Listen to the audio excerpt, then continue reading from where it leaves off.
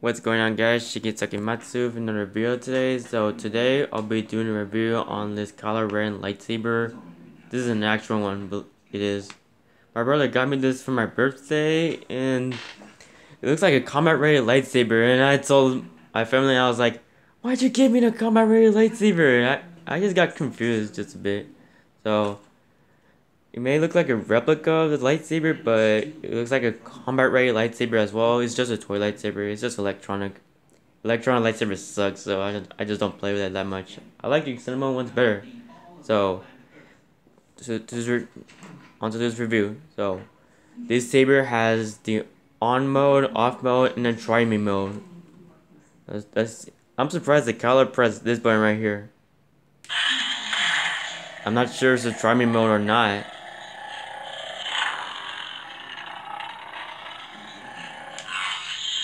Oh, I lied. Sorry. On the back, on the second one is the on mode. My bad. The middle one, which is the first line, is the try me mode.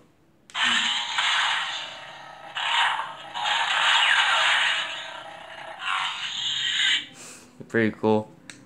On the top, which is the 0, this is the off mode. You press it, and it doesn't do nothing. I might do a prank on someone by leaving this one on the top that says 0 with the off mode. I might do a prank on them. That'll be hilarious. So I put on the on mode, which is the first line, and here we go.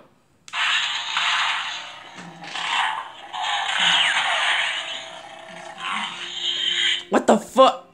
Oh shit! My bad. My bad. The second line's already on mode. My bad.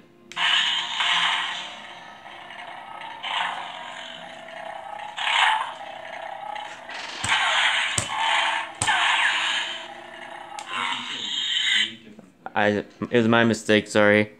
Circle is off mode. First line is the try me mode, and the second lines are the on mode. It's impossible. Like, you could just block bullets for the crossguard sword, but you can certainly try. Like, for me, I just tried. That's bullshit. Like, it's just a crossguard saber. It's just a crossguard saber. So, technically, is the blade is on the top, and it makes much sense that I had a medieval sword before and I lost it and I got broke. So now I have the crossguard saber, which is badass. Technically, every time I turn it on, it sounds like a combat ready saber. So that's it. Thanks for watching. Don't forget to subscribe and have a good one.